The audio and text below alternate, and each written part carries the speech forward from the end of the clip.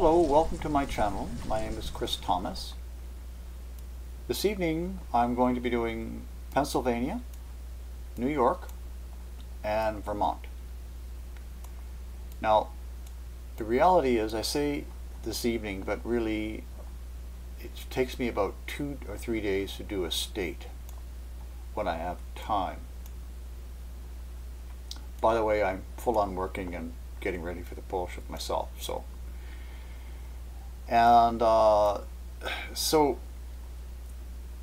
what will happen is per state, sometimes it takes me 6 takes.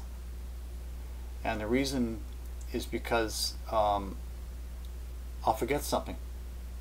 And I want to make sure I cover everything. So I've got to cover the rock and what it's going to do with, in this case, stretching. The sea, what the pole mount is going to look like, and also what's going to happen with the new Madrid, how it's going to affect the state, and also we have to consider military installations. We have to look at nuclear situations. We have to look at rivers. We have to look at dams, and sometimes a state will have a special situation, like for example, it's too flat. So if it's a completely flat state, well then you're very visible, and it's very susceptible to flooding, especially well for military visibility and for flooding. And then of course you have to look at the big cities and the migration and what the pole mount is going to look like. So there's a lot of factors to bring into play in a stream of consciousness. So that's why I'll sometimes have to do. But the good news for me is that the more I do the takes, the smoother, and the more I can put the package together for the state. By the way, when I conclude the series for the U.S., I will be doing a full United States, including of course Alaska and Hawaii, a full review. And now, so I would like to mention one really exciting thing I discovered for the New England states coming up in this video, the portion of this video where I do Vermont. Had not noticed it before, but this situation with the pole melt is going to create a fabulous inlet and an island, and more fascinating will be the kind of tides that will be going through, and even more fascinating than that, believe it or not, will be 2 islands, I believe, will be created in the stream of incredibly fast tides, incredibly dangerous tides. But for the adventurous and for the fit, they may want to consider this discovery of mine, that for a very, very interesting safe location, a very special situation. So that'll be in near the end of the video.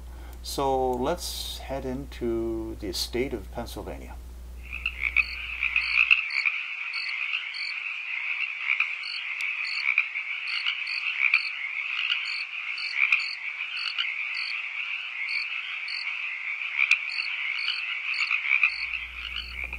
Okay, we're going to look at Pennsylvania, USA. Pennsylvania has a lot of good things going for it, and it has some not so good things going for it. So it kind of balances out. Overall, I think it's a great place to be based on the kind of survival camp or area or community that you're living in. Late migrants to Pennsylvania and it's never recommended to migrate for the pole shift late in the process. They are likely to have a difficult time getting established. But this is true for any person looking to relocate. So do it before 2020, 2021, in my opinion. We know I believe the pole shift is going to be 2023, and the New Madrid is going to occur sometime around 2022. That's what I believe. Regardless, it's going to happen, and I think it's going to be worse than people think. So let's take a look at the New Madrid from a perspective of Pennsylvania. About 2022. Pressure builds up and up and up. We know it's been building.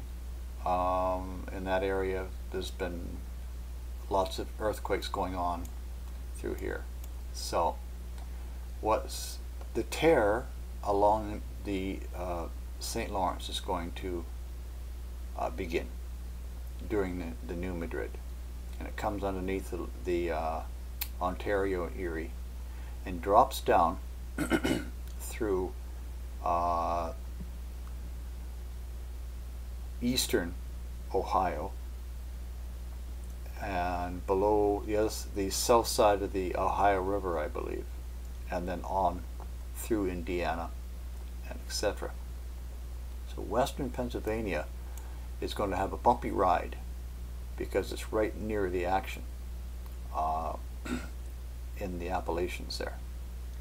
So that's an issue. And then also people living in the city of Erie and these coastal towns here are going to have to they're going to have to move because for the New Madrid, because don't forget, it's not just regular lake sloshing. The event itself is happening underneath Lake Erie. So there's going to be a lot of wave action during the New Madrid. Fortunately for people in that area of Pennsylvania, you've got some serious height close to the lake. This is about 10 kilometers here at over 1,000 feet. Amazing, great height. So you don't have to go very far to get away from the action, but you do need to, because of the proximity to the New Madrid event under Lake Erie. So that's what you got to watch out for there. Let's take a quick look at the nuclear stations for Pennsylvania. We've got 1, 2 in the west, that would be the southwest, 3, 4, 5, 6, 7, 8, 9 clustered into, so 7 of them clustered over in the east portion.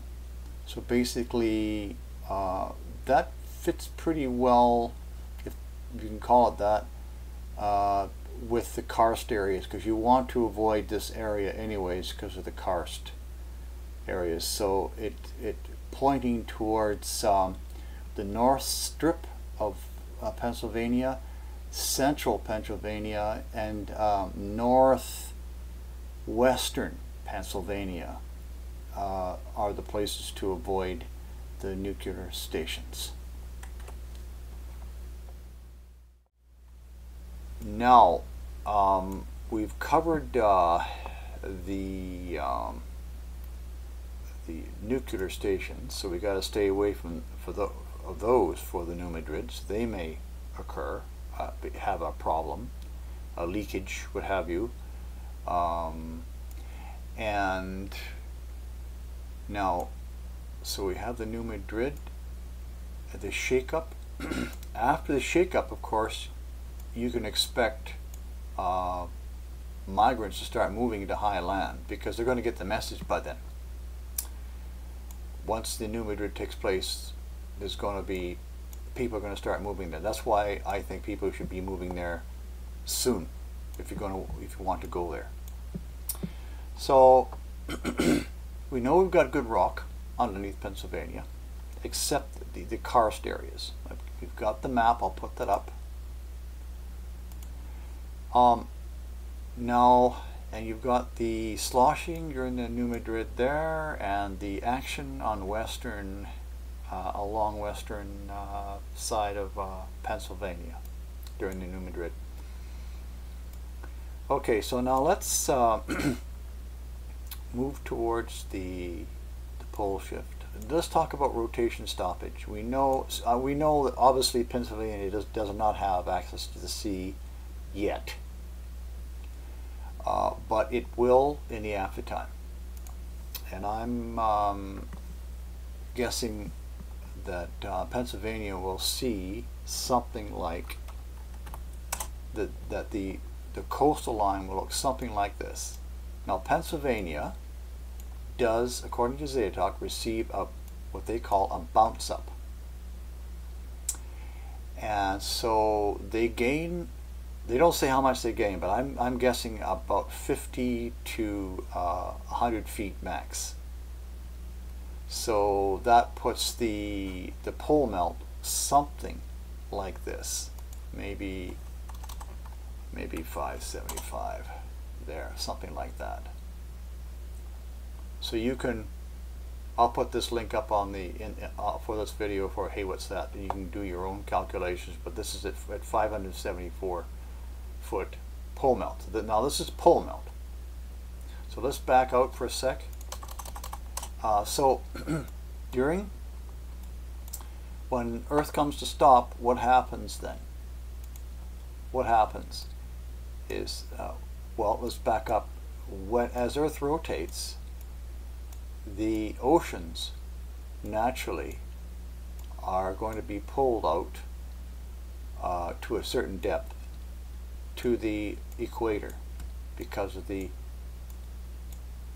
centrifugal force. Now, I'm not a geologist, but I just do the research.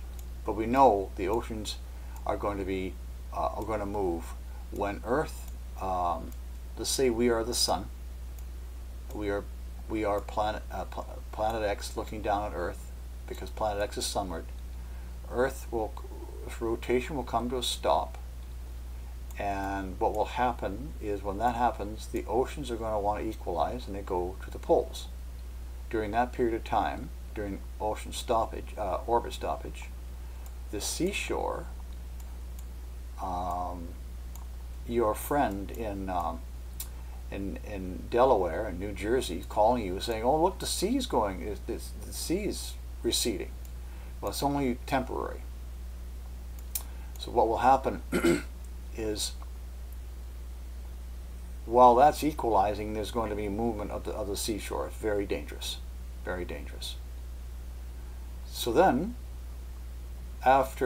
once we have the pole shift, well then that's when you get the huge wash coming in and scouring the coasts. And what I'm concerned about for Pennsylvania are these bays here. So you're going to get a lot of funneling of seawater coming up here, and it's going to push up and past Lancaster, up into Harrisburg, sorry. I believe that's the capital, isn't it? So, and we're going to have funneling up here. It's going to push up, funneling in here and funneling in here. Now, it is true that the Atlantic is widening because we follow ZetaTalk in this. So, since it's widening, there's going to be a little more room to breathe for the water to move around. But that's a little comfort because southern U.S. is being pulled down and will stay down. It'll stay down apparently as low as 150 feet from where it is now. But prior to the pole shift, it's down lower. In the last weeks, it's down 200 to 250 feet approximately. So as you can see, there's a lot of action with the sea going back and forth, and that's Okay, so now further complicating the issue for these states is that, well, you can see the valley here from New York to Montreal. That valley where you have, I believe it's Albany, Poughkeepsie.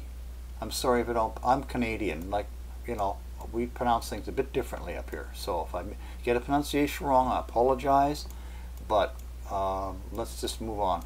So we got Saratoga Springs, Glen Falls.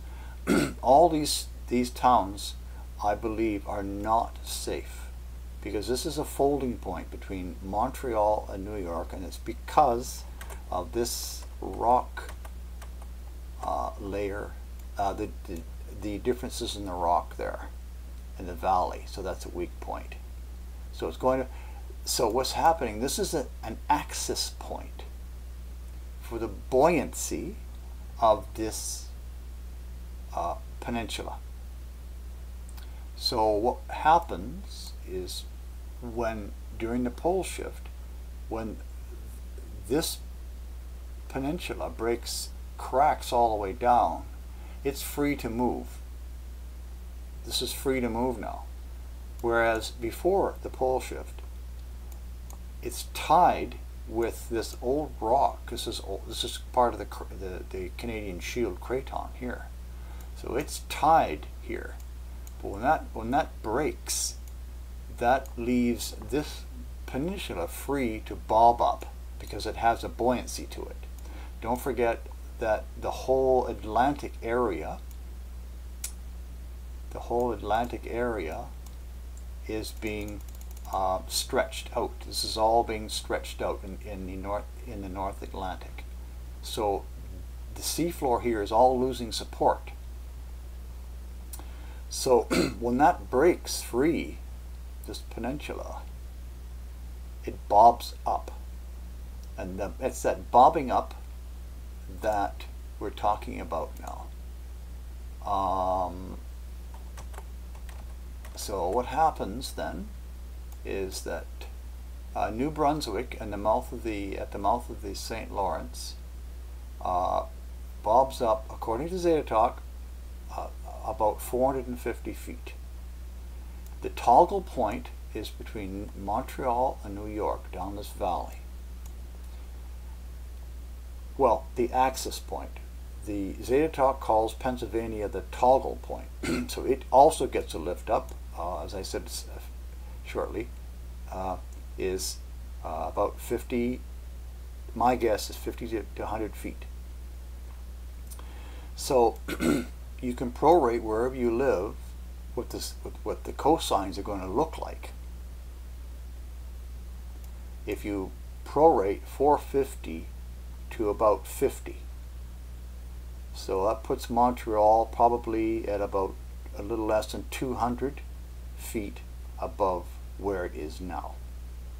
Quebec City maybe 300 feet above where it is now. So if you are in, for example, in Maine, so we call that a bob up of 300 feet. So you get your hey what's that .com sea level map. I'll leave the link there. We know that the sea level worldwide is going to be 675. So we're looking at a bob up of 300. So now that looks like 375, doesn't it, for pole melt? This is 2025. So if you're in Maine and you're living in one of these towns, so here's Abbott, fairly close to the sea, within walking distance. So you can guesstimate where the sea will be if you prorate properly the distance. As I was saying, and this is ZetaTalk information, from 450 to here and approximately 50 feet roughly in Pennsylvania. So you can guess where the sea will be. That's after the pole melt.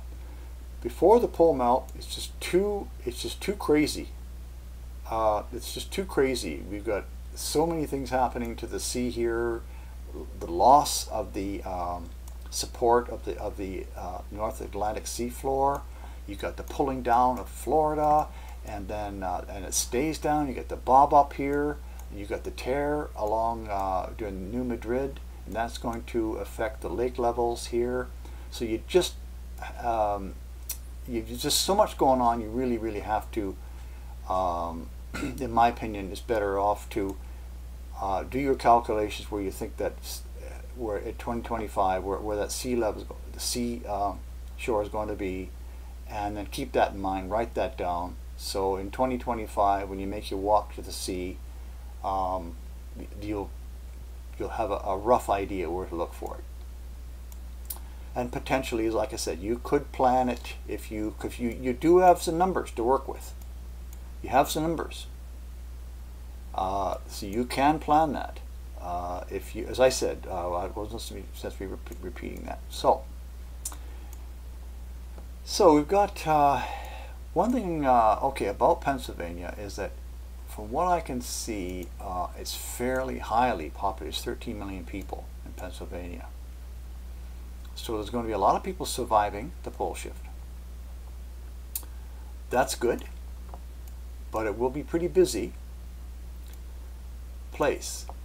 Now, we also have to take into consideration the people moving from the coast into Pennsylvania. So obviously that'll be taking place in New York and Vermont and Maine, but Pennsylvania will have its own load, especially since it's so close to New York. So all the wealthy people here, and let's remember, the wealthy people have lots of ways and means to get around and to buy. So expect the wealthy to be moving into Pennsylvania. So, and we know the attitudes that come with families that have had money for centuries, decades. So they have a sense of entitlement, and some are worse than that. Not only that, you also have the government people as well. So there's a similar attitude there, wanting to lead. So the thing is, you're going to have the migration of people. So that's one big problem with Pennsylvania, is its nearness to the coast, and where all that wealth and government going on there. So this brings up the point, I think, that if you're going to obviously settle in Pennsylvania, it's going to be northern Pennsylvania, northern to central, and you want to be hidden. And I think that's probably the most important factor of settling for your survival camp, is not to be found. So and that brings up the subject, I keep bringing this up, and that's having propane for cooking in the aftertime, so you have no smoke trail in the sky. Now we'll cover the weather in a bit. So no open fires, no cooking with with wood. Now I understand Pennsylvania has had a long coal mining past, so one could, if one found a coal seam, which is very likely during the pole shift, one's going to open up, then you're lucky. You consider yourself lucky, because coal burns pretty smokeless if you get it right. So you have that advantage as well. So stay hidden, propane, for the first few years until things settle down. Now also, there's another factor to do it. Yes, rocket stoves. You might want to look into smokeless fire burning with rocket stoves. I'm not convinced that heating your house with a rocket stove is smokeless yet. I've seen some videos and I see some smoke rolling around, so when it first gets heated up. So I'm not a believer in heating your house with a rocket stove, but definitely cooking is a very cheap alternative. Whereas propane is much more positive, straight ahead. You light it and you got heat. So there's there's a lot to be said for simplicity, like especially in the first years of the after time when everyone's getting settled in. So, propane. Now, one thing I want to caution people is, for example, if you have a house and you're not living in a karst area, so you're obviously hopeful that if your house is somewhere hidden, that you can have it survive or rebuild it in the aftertime. So I'm suggesting that if you have gas piped into your home, that you should, before the new Madrid, that's before 2021, about 2021, is to have the gas lines capped off to your house and bleed the gas from the lines and separate the gas lines from your house before the new Madrid, because Pennsylvania is, according to ZetaTalk, is a bend point. So the land will be bending, and obviously it's bending upwards for the lift of New Brunswick in this area here. So it's a bending area. So there's going to be a lot of stress. There's going to be sinkholes opening up in the karst area, landslides, what have you. So that's going to happen. So we've got to keep that in mind, that you're on good rock and you're not in a karst area, and that your gas lines are not connected to the house and in fact capped off. So Pennsylvania is going to move, as all states are going to move during the pole shift. I want to just reiterate, this may sound, I'm getting people commenting about magnetic. The pole shift is not magnetic. The magnetics are involved, but it has nothing to do with the migration of the North Pole, a North Magnetic Pole. There's nothing to do with that. The pole shift is strictly actually the pole shift is a misnomer. It should be called a crustal shift. So what happens during a crustal shift is that the crust of Earth is separated from its molten core. So the upper crust moves independently of the core. So what happens is during the pole shift, the core, magnetic core portion of it, has already locked on to planet X as it passes by. So it's rotating just before the pole shift proper that we experience. It's rotating and is following planet X's lines of force. And then it comes to a stop once the lines of force equal out. It falls in line with planet X's lines of force, stops at that point. And then the crust follows minutes later. I'm just guessing, but it follows later. So when from start to finish, the whole process is an hour long.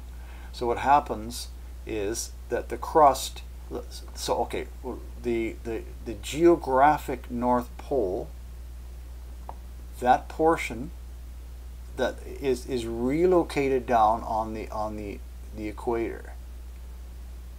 And meanwhile, the bulge of Brazil, off Brazil, in the Atlantic Ocean, comes up and becomes the new land in the North Pole area. So you see, it has magnetics are involved, but it's not a magnetic switching of poles. That's just that's a Planet X cover-up vector, disinformation vector.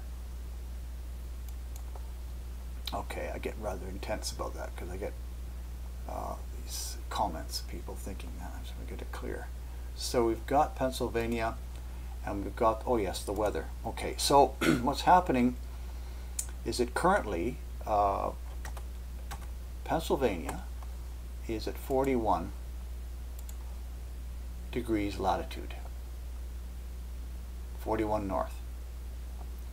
But where it's going, so that puts it down here, about here. But no, it puts it at 41.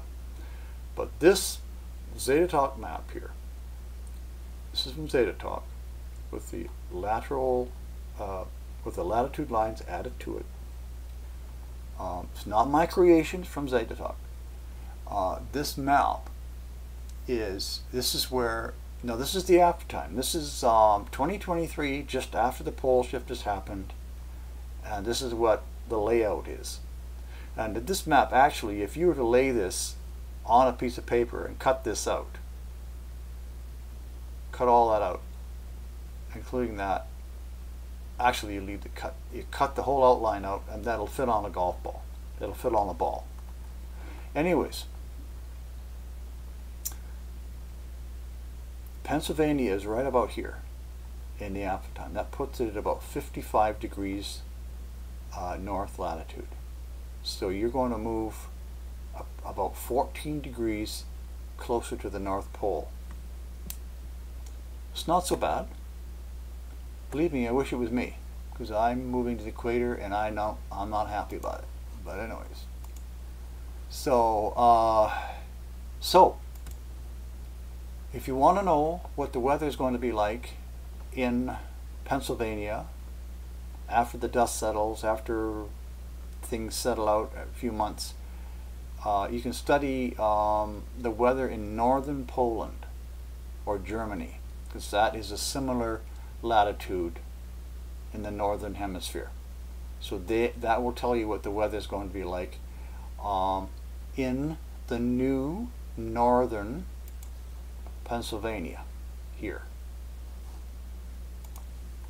So you have sea access coming your way too for Pennsylvania.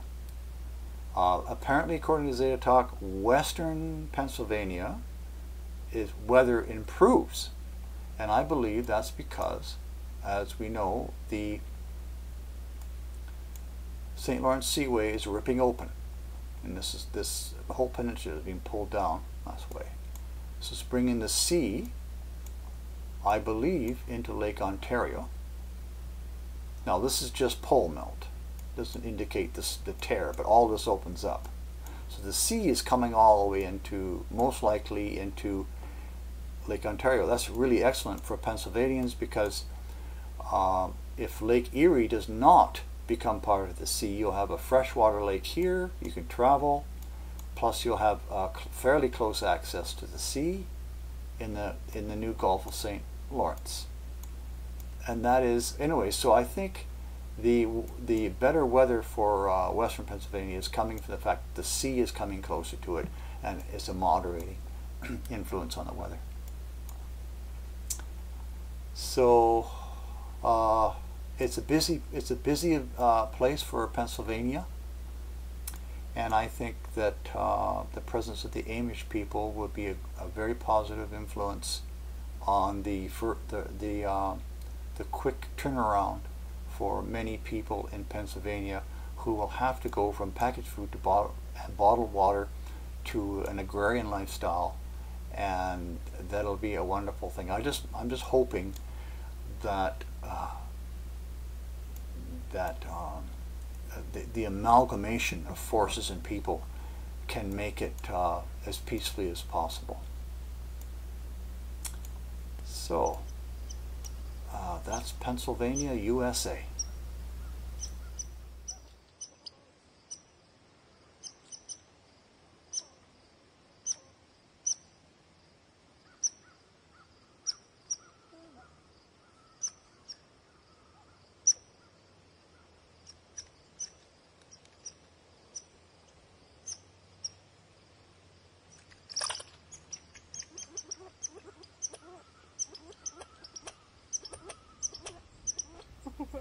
Okay, let's take a look at New York State. But just before we do that, what is obvious about each state in the United States is that each state has its own set of problems. We have mountain building going on the west coast. We've got volcano action set back from the coast. Oh, I don't know, what is it, about 100 miles or so, maybe 200 miles from the coast. So that means any survival in west of volcanoes along the Rockies and Sierras is very tricky. Now, on that subject, we know that we have volcanoes spaced from, well, all the way down, starting with Baker, and then we've got these volcanoes. I'm trying to find them. We've got the Three Sisters down a little lower, and we've got Mount Hood. They're all spaced out about maybe 100 miles or so. And when you look at, let's say, look at Mount Hood here, for example, we know that it's going to sweep this way, the ash. But when you follow my cursor, it's going to sweep out like that, and you're going to have a slowly expanding triangle of influence of ash drop. Of course, it's going to be the worst in the first 50 miles or 40 miles, but there will be ash cloud over these towns here. But if you carefully placed your survival location, say for example, don't quote me on this, but say Salem. I don't see it's Hood there. South Sister, yeah. Just as an example, I'm not saying Salem is safe from ash, but let's say there's no volcano here. I have to look more carefully, but then it's possible to be in this area if you plan your avoidance to volcanoes very well. And of course, you have to consider all the other mountain building that's going on in your location, and you don't want to be too low in a valley, because the earth is going to be heat up in the valleys. Rivers are known to boil, and that's because of the massive subduction of the Pacific plate is going to be jamming underneath these mountains, pushing them up, by the way. So there's a lot of action. So potentially that would be another video. But so you've got that problem on the west coast, and of course California is a network of it's just a vast network of fault lines, and it's just and it's a focal point for the bending of the North American plate. So it's just untenable to survive in California, in my opinion. Then you've got the states that are sitting on the Rockies and Sierras, which you could ride through the pole shift. So those are safe locations in there. Then you've got the states that straddle the continental divide down here, that are dangerous to the west. And then you've got these transitional states here, where you've got some safe land to the west and dangerous land to the east. So, and then you've got the inner states, where you have very flat land, so you have extreme visibility problems there. And you have massive flooding because it's so flat, and the rivers. They're all draining down into the Gulf of Mexico, which all the south areas of the Gulf of Mexico states are going to flood massively. And of course, this area is losing permanent land due to the sinking of the North American plate in this location here. Same with the East Coast. not quite as bad as the Gulf states. And then you got the bounce up of this peninsula here with New Brunswick and Nova Scotia at the head of it, and so that's a blessing.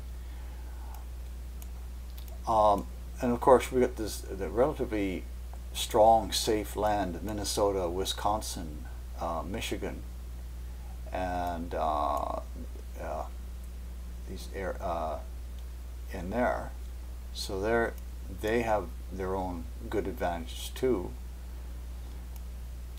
And so New York seems to have a lot of the good things that geologically that you would want in a safe location. Now,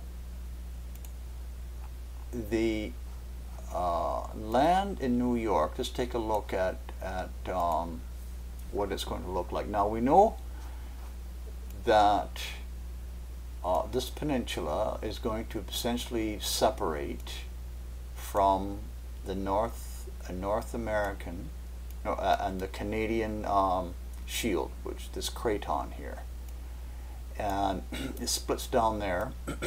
Oh, by the way, keep in mind, of course, with the New Madrid you've got going through down these states, you've got that damage to deal with, those massive damage in that line to deal with a year before, I think a year before the pole shift. So that could be a huge problem for people looking to relocate or to get supplies, food supplies, or what have you, for the pole shift.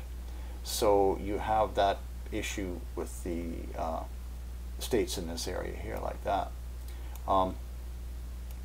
So we got the bounce up here. This peninsula is going to raise itself up, and that's due to the rock buoyancy, I understand, with ZetaTalk. It's a buoyant rock in here. Now,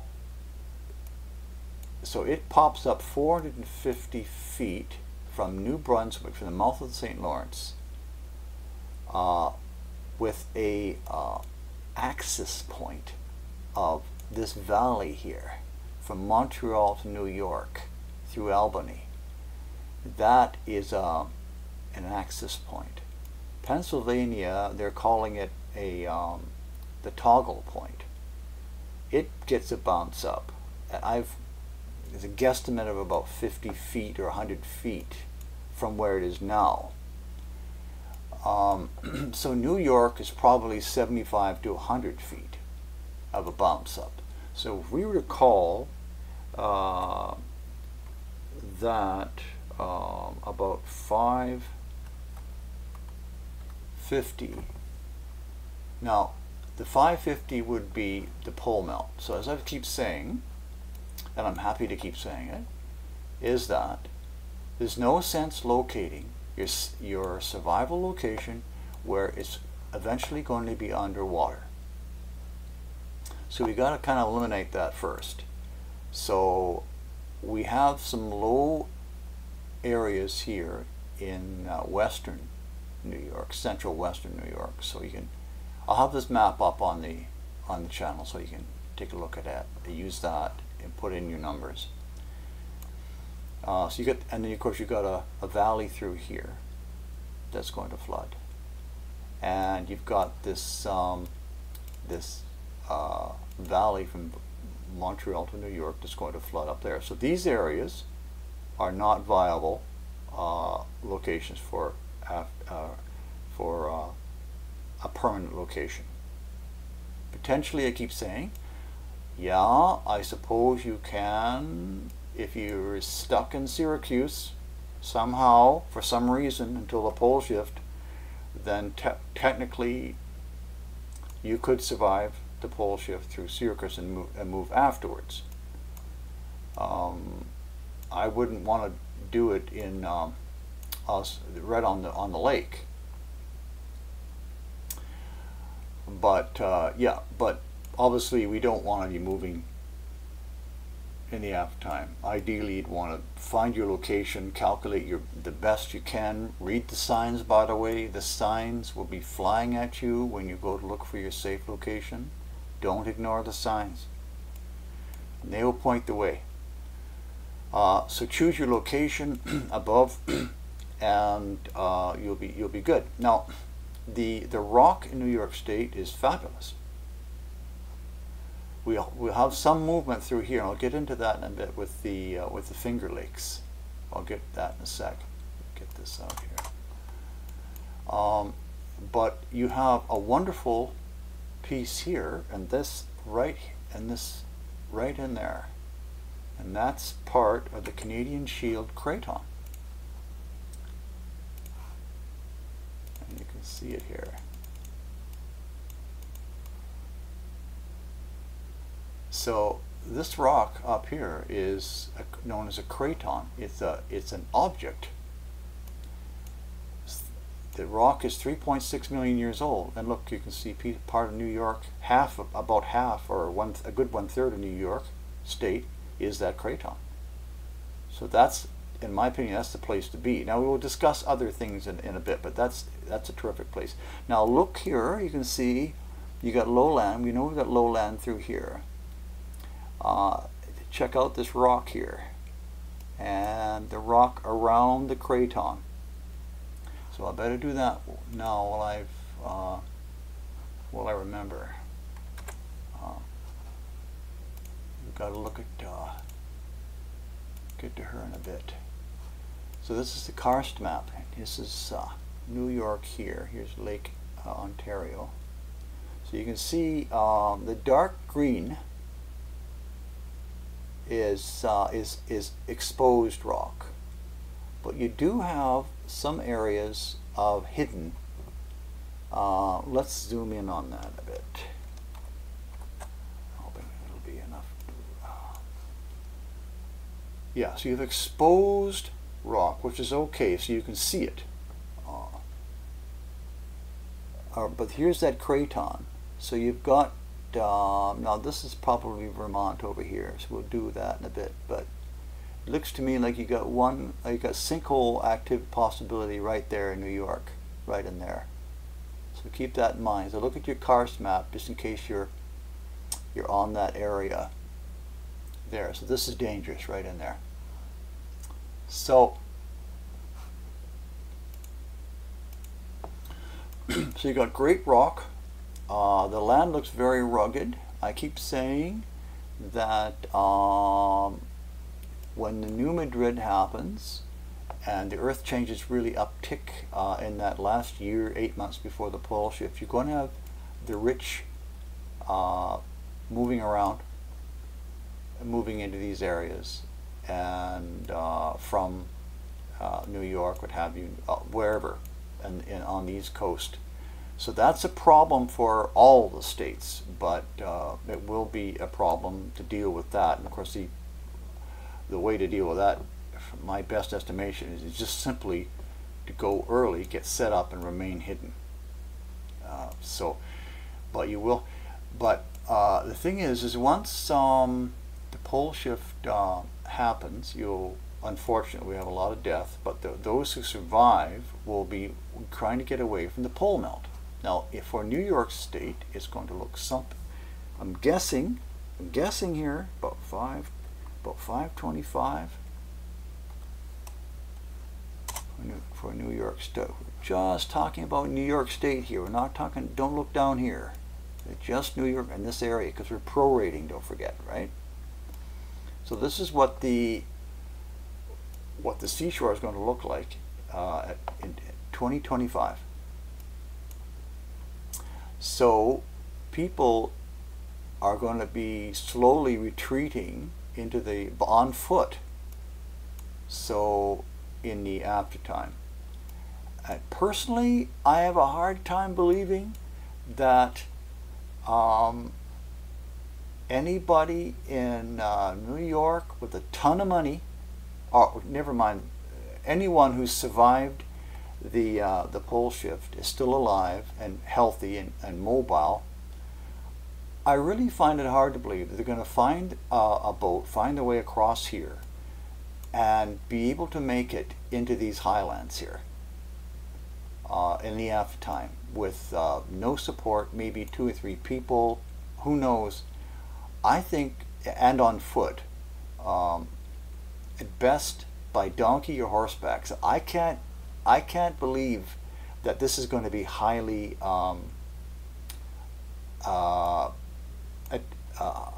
populated by migrants after the pole shift. It'll happen beforehand. So the trick is to get in there beforehand. Okay, so we've covered the migrant issues. We've got to keep that in mind, so that before the pole shift and the rundown, there will be a lot of action then. But after the pole shift, everything will be on foot. So, and watch out for the low areas. You can see low areas. So in the after time, so let's deal with. Let's take a look at nuclear stations. Everyone's afraid of radiation. Okay, so we've got a few reported here, and some Indian. It's got an Indian in the name. It's down close to New York, and there on the Hudson. So that will be underwater, because that's in that Albany, New York, Montreal Valley. That'll be flooded. This one here is one to look out for. That one will be flooded, but there may be some airborne during beforehand. Maybe New Madrid. Remember that during the New Madrid, there will be a lot of heavy action going down the St. Lawrence. So you have to be away from this, from the lake. ZetaTalk says about 50 feet. So that's not very much to worry about, really, because it's pretty high. It's pretty high out here. So I know it's quite high here too for Pennsylvania. So here,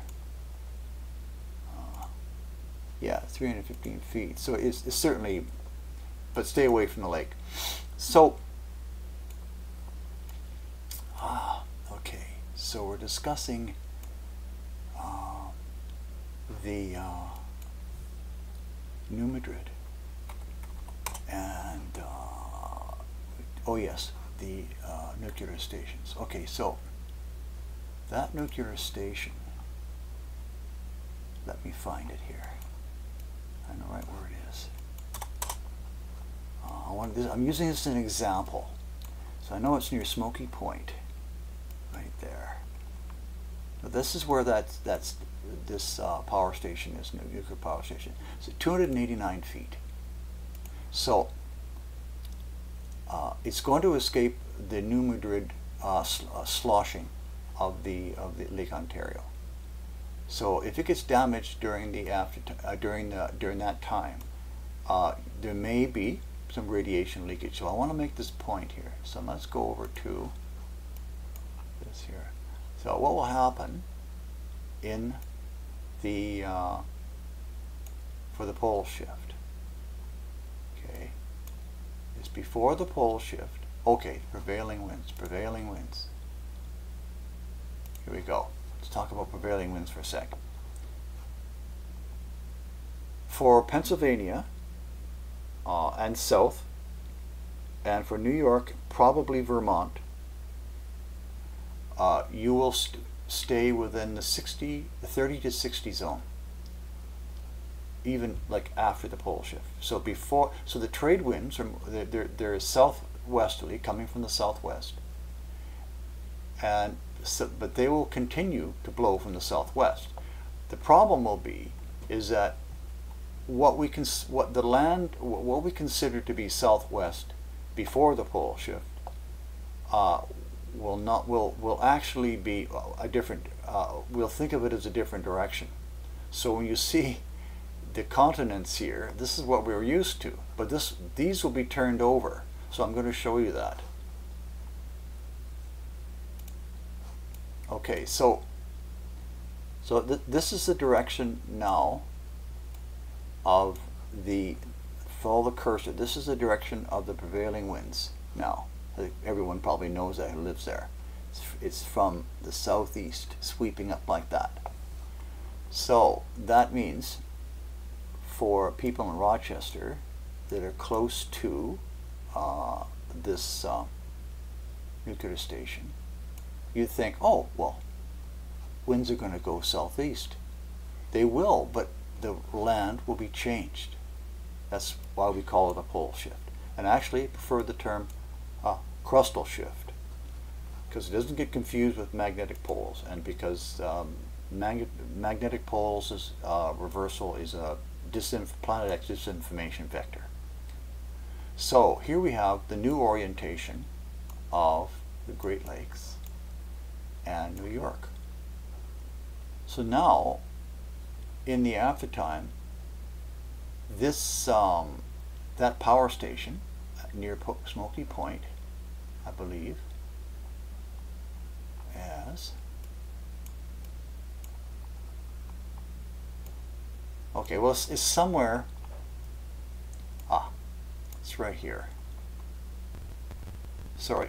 Anyways, the point is that it's around somewhere. Here it's right there. So now the southwesterlies haven't changed, but the crust has. So now the winds are blowing this way. Well, the experience will be that now the wind is blowing on land, over the lakes, on land. So that's what you've got to do, is you've got to look at where the land, how the land will lay in the aftertime. But I suspect that, well, we know by ZetaTalk that Lake Ontario will become, sorry, I got myself turned around.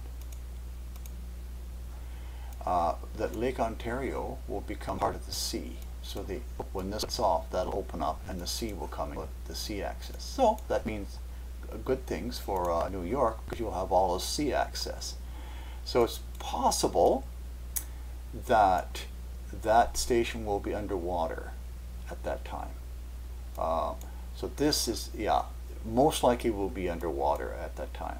But I just want to use an example, what to watch for when you're planning your location. And we'll get to the weather in a bit. Now, Indian Point is the other one in New York State, and that will be flooded over in the aftertime, the pole melt. So New York will also have sea access on to its southeast, and it'll have wonderful sea access on the inland sea to its northwest side. So New York gets a very big thumbs up for a location in the aftertime. Again, the only major problem will be migrants coming in from New York City. But that, you know, on the coast, as I keep saying, it'll occur before the pole shift, or be slightly before the months before the pole shift, and limited, in my opinion, in the afterwards because of this. Well, actually, now that we think of it, just after the pole shift, my mistake, actually, after the pole shift, this will be mucky with salt water, because we had been salt water washed up here. So it still will be passable in the weeks and year in the aftertime. So if you say 1 year, so the melt is going to advance about 1 foot a day. That's how I figured it out one time. A foot a day, right after the pole shift.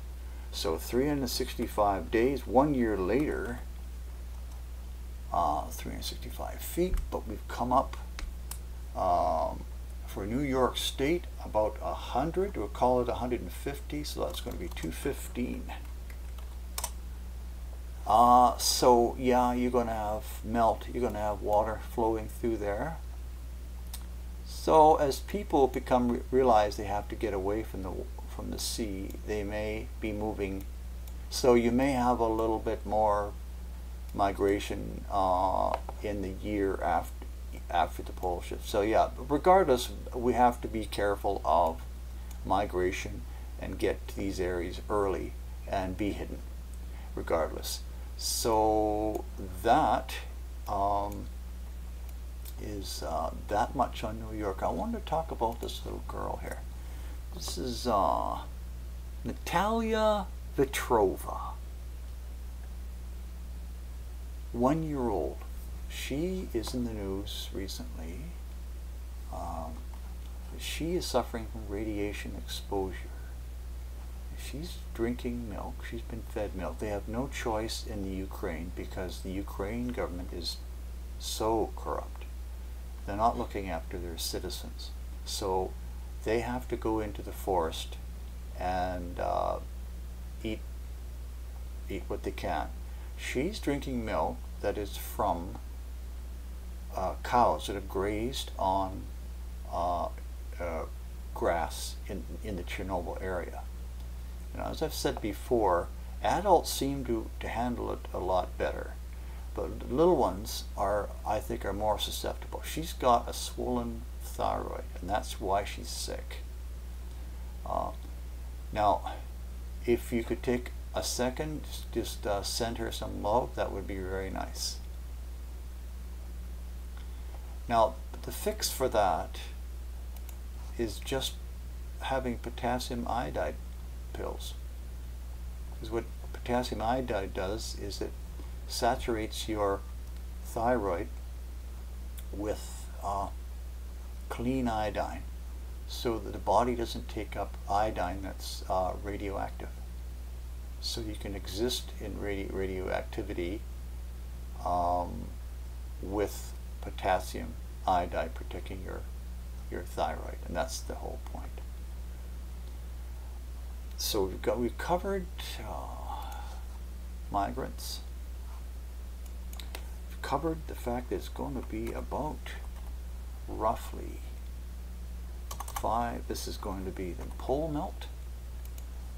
So you can freeze the video and take a look at your location for New York there, or go to this website and put in 550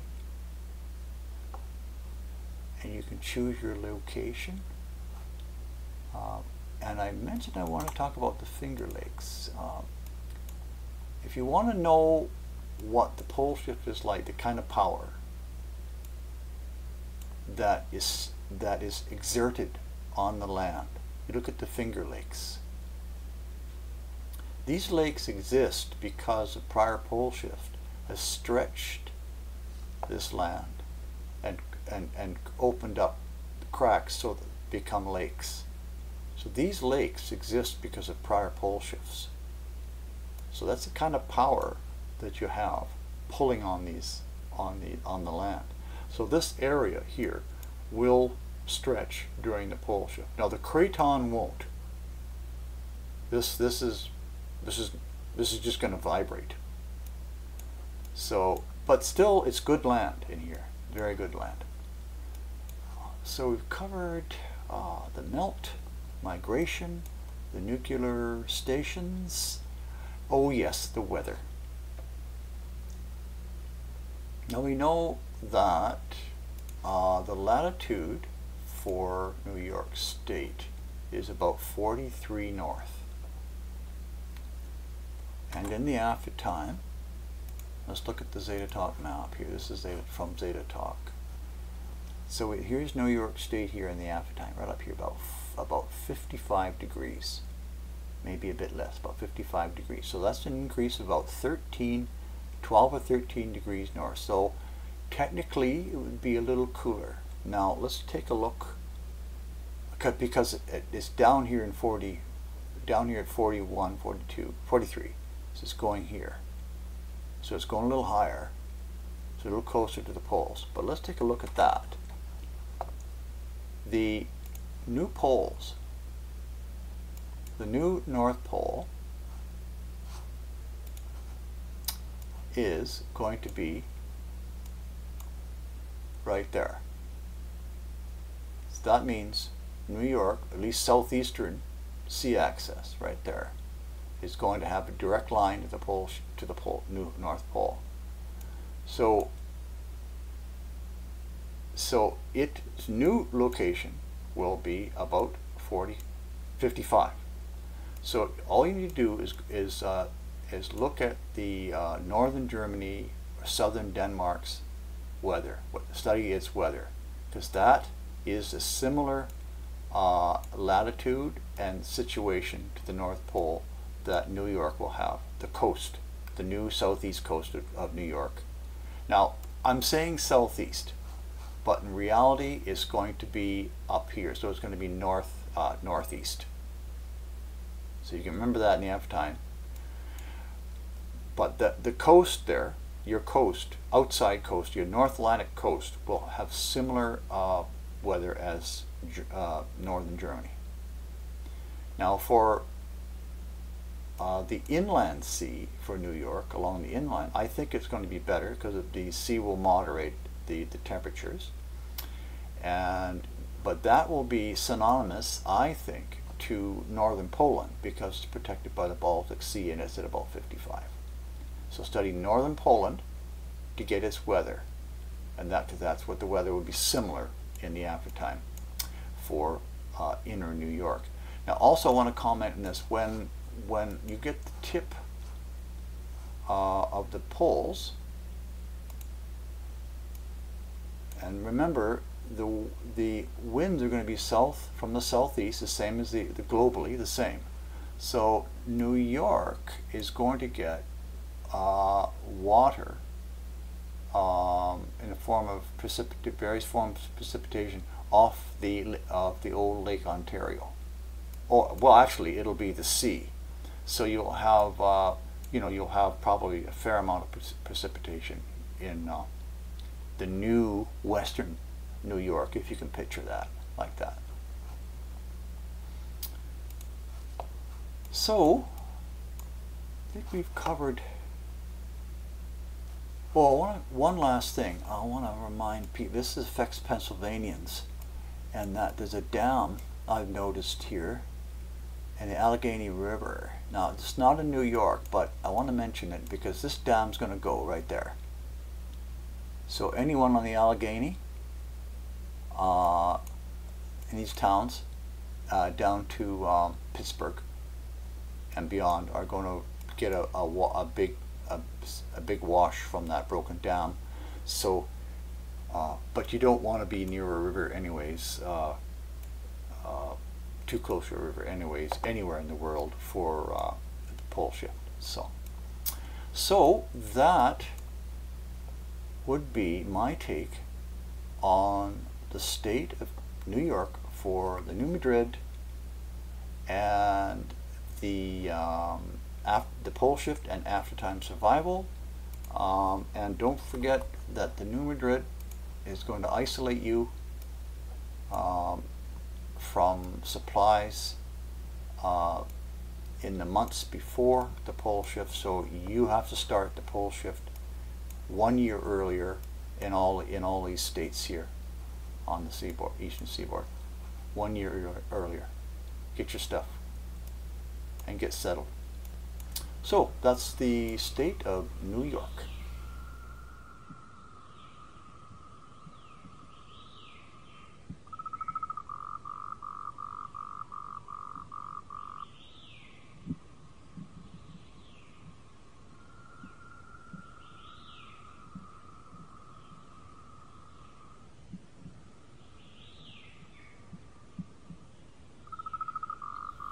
Okay, let's take a look at the state of Vermont. First, we're going to look at the pole melt. This will be, this is an estimate of what it would look like in 2025. What I've done is I've got it at 551 feet of a pole melt flooding. Remember, this will happen slowly, 1 foot a day for a year and a half. And we have prorated from the mouth of St. Lawrence up here to at 450 feet bounce up down to the access point, which is the valley between Montreal and New York, where Albany is in. and I've guesstimated, ZetaTalk doesn't say how high Pennsylvania gets bounced up, but I'm guessing about 50 to 75 feet roughly. So that puts Vermont at about 100 to 150 feet. So so the 100 is, so that's I've got it 125 feet here. So if we would maybe be a little bit conservative, yeah. So we'll just stay conservative on on the amount of flooding. It could be worse, could be better. Well, it's not so bad, because a lot of Vermont stays above the waves. So that's what it will look like. The reason I mention this first is because, bringing this up first is because there's no sense settling in an area that's going to be underwater in the aftertime. So we're looking at a narrow state, and so you've got this new channel down here, which I'll talk about in a little bit. This is a very interesting development that just occurred to me when I started to look at Vermont. So underneath Vermont we have terrific rock. Notice that the fault lines all run north-south through here like that. And if you notice this this section of rock right here, this right in here, with the little pink dots in it, that's much older rock. This rock's about 2 billion years old. So now I'm pointing this out because there's a stretching, pulling to the east during the pole shift. So it's possibility you'll get some cracking opening up in these rocks here. It's possible. It's pretty old rock, but it may happen. So my point is to, if you can, locate yourself on this piece of rock right there, because that's not gonna crack.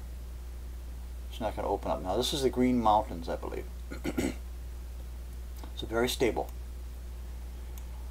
In general, the state is good. The state is good for rock. I'm just pointing this out. Now the other issue with the rock, with the state, is karst. Now here's Vermont here.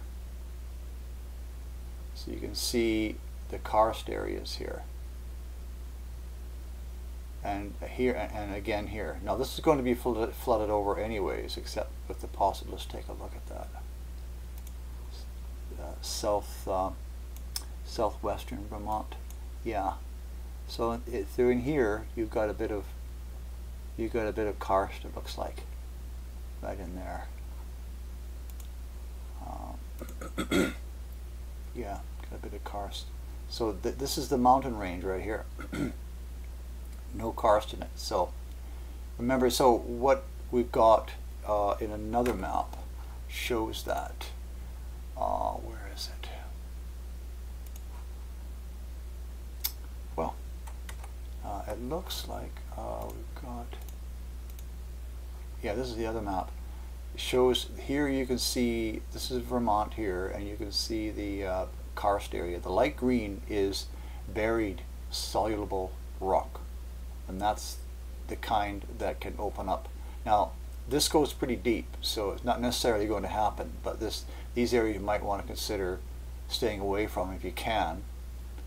Of course the locals will know the area, but the pole shifts is a huge event, so I would avoid these rocks. So you've got some good location here, and the Green Mountains, and you've got a, whoops, that'll be flooded. So you do have a little section in here.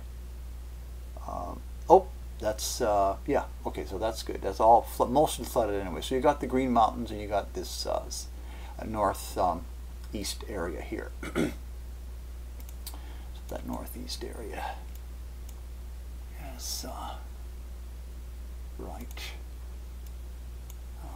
yeah, right up in here. Looks nice. Okay. Yeah, so that's right in here. Looks good there. And this area here, the Green Mountain area. Those are terrific areas. No karst, high and solid, totally solid rock underneath. So now, dealt with the rock. Now we've dealt with the melt. So we know we can see this where we're not going to set up our survival areas. Obviously, you're going to have a bit about the river is going to flood from the eventually. So you'll have sea access on the east and on the west. Now, while I'm on the discussion of water, I want to get that water map here. I've noticed that there's a whole lot of rivers in Vermont. Many rivers. So these rivers are all going to overflow, and I also know I believe there's 78 hydroelectric dams. 78 dams in this state. So anywhere where there's a dam, if you're downstream from a dam, then you're going to have to be very careful not to locate too close to the river. And so that's pretty much all. I haven't located all the 78, but you're just going to have to be very careful not to be downstream from a dam or close to the river. You can be downstream from a dam, but just don't be too close to the river. That's the whole point. So many rivers are going to overflow, and the dams will break during the pole shift for certain, and also some may break during the vibration of the New Madrid. We know the New Madrid. I have to cover it with each state because some people may just skip through straight to the state. So the Gulf is going to open up during the pole shift, and going to create an island here, and they're going to have sea coming down to Lake Ontario. So you'll have the sea opening up in here. So that's terrific for people along here for trade and for fishing. Now so we're going to have that sea access, and now there is a nuclear station on the Connecticut, which is going to flood over. Now, if there's any leakage during the New Madrid, it's going to blow any airborne is going to blow this way. It's going to blow to the south, in the direction of the southeast. So any towns and over this park area might get into New Hampshire.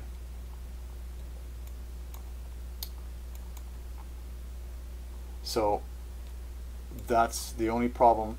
Now in the aftertime, the globe will turn 90 degrees.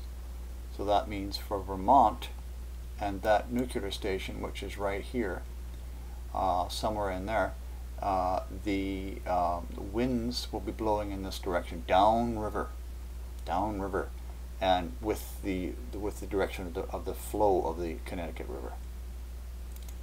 So we have now let's talk about this amazing situation I've noticed opens up for Vermont, and for Massachusetts, and for Connecticut, and for New York. Since we know that this is going to split off during the New Madrid,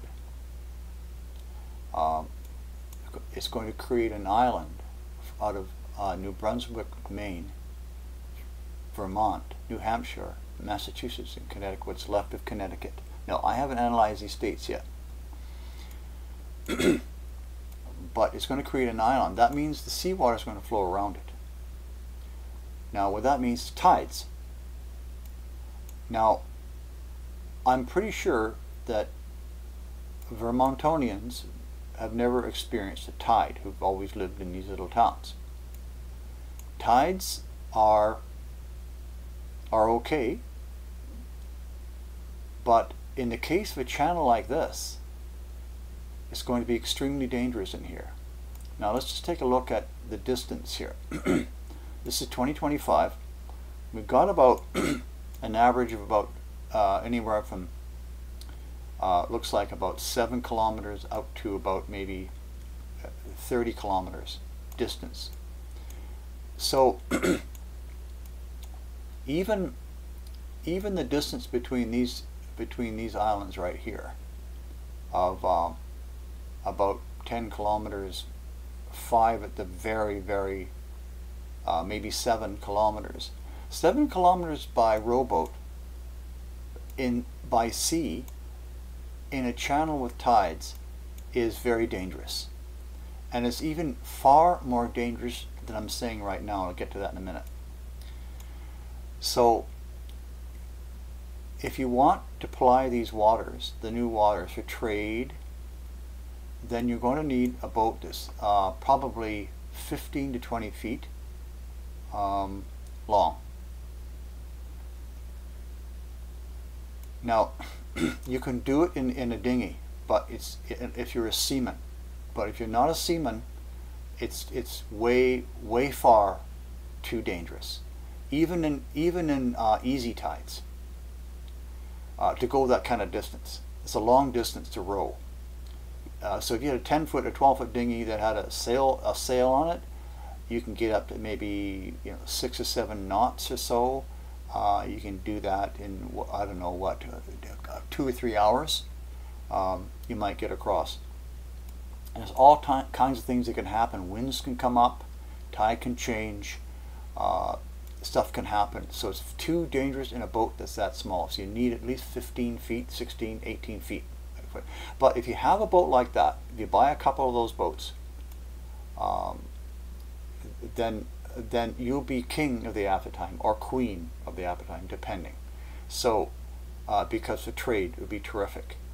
Now, because it's an island, it's becoming an island by 2025, this area is going to experience tides. Now, when you look, now first of all, you have to consider, even if this island doesn't move, with this kind of volume of water and a flood tide coming down here, and trying to get through this channel here. Now, I haven't even got to the good part yet. That's going to be a very dangerous situation. But what's happening with the island here is that it's tipping. This whole island is tipping out into the Atlantic. So it's going to open this gulf up like that. So and the sea's coming in. So what's going to happen during the flood tide? The water is flowing in. You get a funnel effect right away. So by the time it gets to Quebec City, it's going to be just roaring through there. And I'll give you a real life example in a minute, because I grew up with this kind of tide. Now, it's bad enough in here where it funnels down.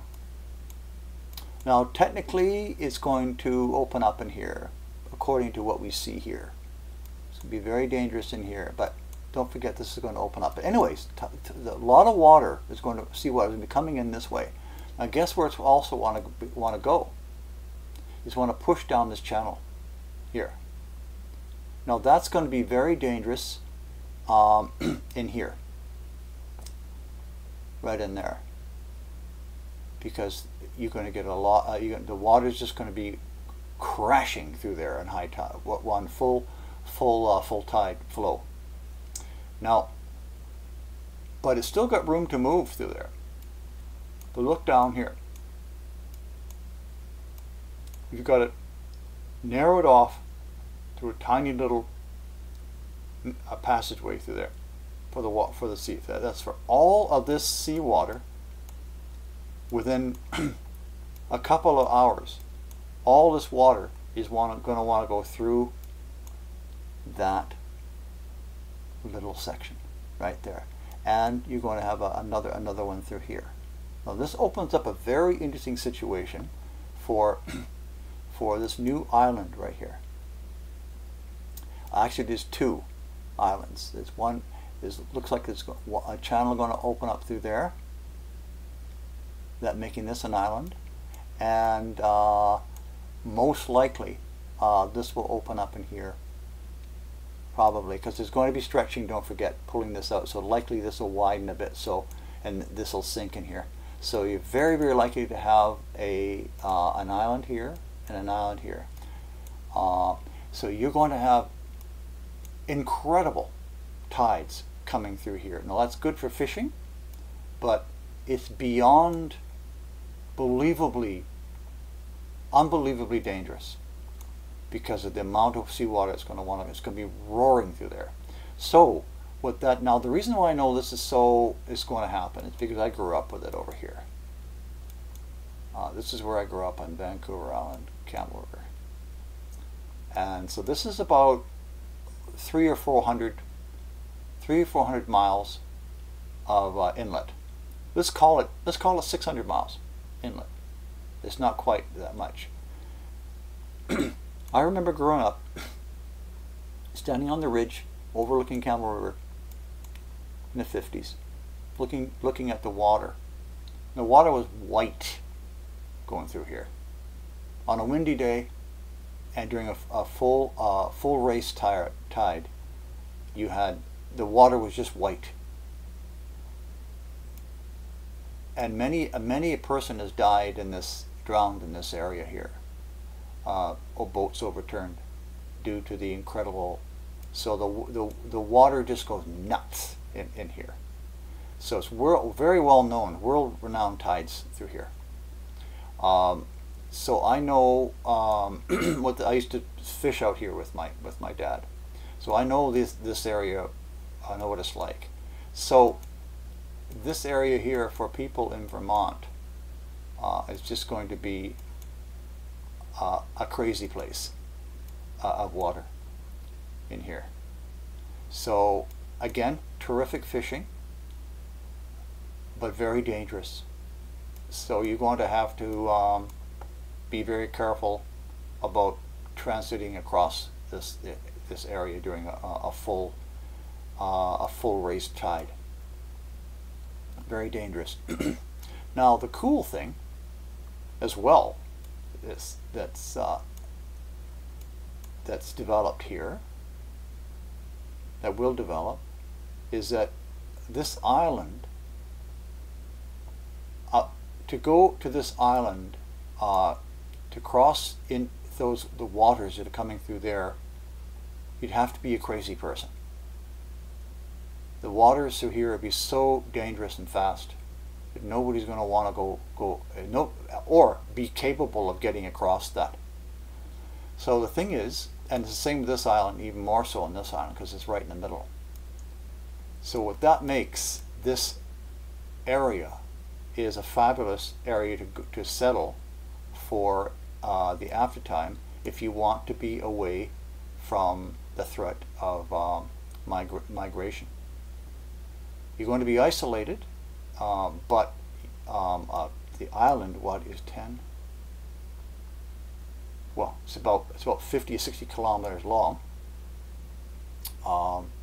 So that would be, and will be right on the Atlantic Ocean, the new Atlantic. So a terrific opportunity for somebody daring who would like to have a family or two, or a community or two, all of themselves on an island. Now obviously people will move there before, some will move there before the pole shift. Some may, who knows what, but whoever moves there before the pole shift won't get off easily. That's for sure. So after the die out and what have you, and all the social whatever things that go on an island like that, after a while it will be left to those who survived and in your communities, and you'll be isolated from the rest of the world, really. Terrific opportunity there. So we've covered the rock, the stretching. we've discussed the stretching and the possible cracking, I believe, that could open up in these areas here. So you want to be on those green mountains and avoid the karst. This looks a good area. Now I know I've been fussy about the rock in Vermont, but generally it's all very good. I'm just being fussy about if a person wants to be fussy. That's why I isolated these areas in Vermont but a lot of it is still very good. So let's move on to migration. Of course, migration is an issue for all the states, and but particularly for a highly populated area like Philadelphia, New York, and Washington. So it is a problem, and I think the fix for that is to be prepared for the influx before the pole shift.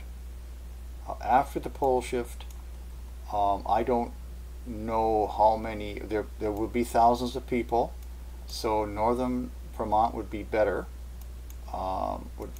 Would be better.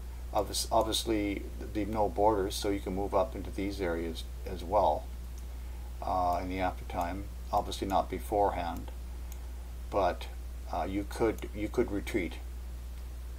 So, but if you want to get settled in here, then obviously being hidden and going there early. So that would be before 2020, before the New Madrid. So there will be migration through here. There will be the wealthy will be moving up in here. So you'll have to be hidden and get there early. Now okay, so that's good on that. Now, so with the New Madrid happening, obviously, I believe that 2022, that's going to basically vibrate Vermont, but I don't think it's going to be a problem geologically. Obviously, all the states will have some landslides or what have you, and you are close to the action here. So you may have some landslides and what have you, possibly some sinkholes or something going on during New Madrid. So you want to be aware of that. So you will actually, now that I think about it, be fairly close to the action here. It is a spreading. It's not a compression. It's a pulling away and a lifting, a bit of a lifting. So just have to take care for the New Madrid. Now, the other thing about the New Madrid is that once all the bridges go down on the St. Lawrence and through the Great Lakes here, it's going to isolate Vermontonians from the rest of the states, rest of your country. There will be no access to Canada, possibly just not going across to the St. Lawrence. And so also, there's so many rivers in Vermont and in these areas, you're likely also to have all the bridges down, or many of the bridges down after the New Madrid. And so makes travel difficult. And of course there's going to be army checkpoints going up. So the point is that it's very hard to predict what's going to go on. We know the New Madrid is going to happen. So ultimately, you just have to be prepared a year earlier. That's just a reality that I think that everyone on the eastern seaboard of the U.S. has to take into account. You have to be ready for the pole shift 1 year earlier than everyone else because of the isolation that will occur during the New Madrid. So okay, migration, and we have a new sea access for Vermont on both sides of Vermont, and the rock is good, and you have fabulous opportunity if you want to get yourself 1 or 2 boats, sailboats preferably, and Now let's talk about weather. Vermont is at it's at 44.5 north. So if you want a good idea as to what's going to happen to what the weather is going to look like, what's going to happen is you're going to have the North Pole right here. So the ice sheet is here. So so now the weather-wise, you're going to the northern latitudes by about 12 degrees. So you're going from 45 to about 56. So you're going about 11 degrees farther north. So if you want to know what the weather's going to be like in Vermont on the coast, the coastal side, or at least the, shall we call it the eastern side, the current eastern side, then look at the weather in northern Germany and Denmark, because it's a similar situation, because it's a straight line to the North Pole, or at least, well, not quite straight line, but it's a similar arrangement, exposure to the cold north. So that'll be good for to compare for Vermont on the eastern side.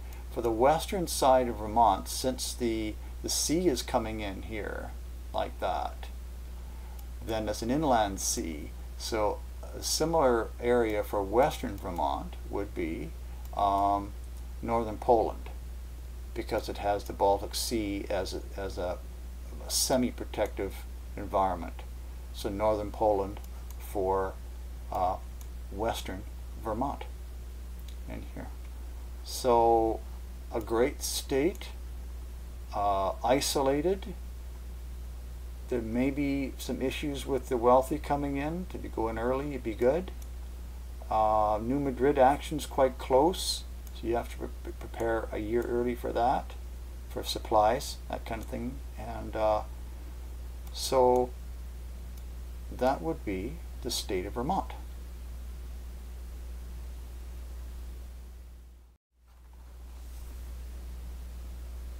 Okay, I'd like to conclude this video with a quick overview of the states I've covered.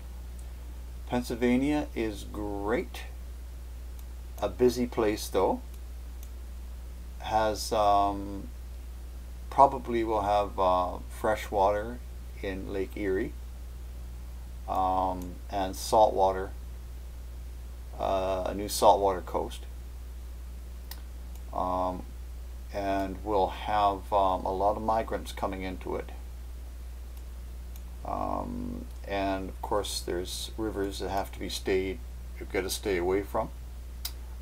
Pittsburgh, probably stay away from that area.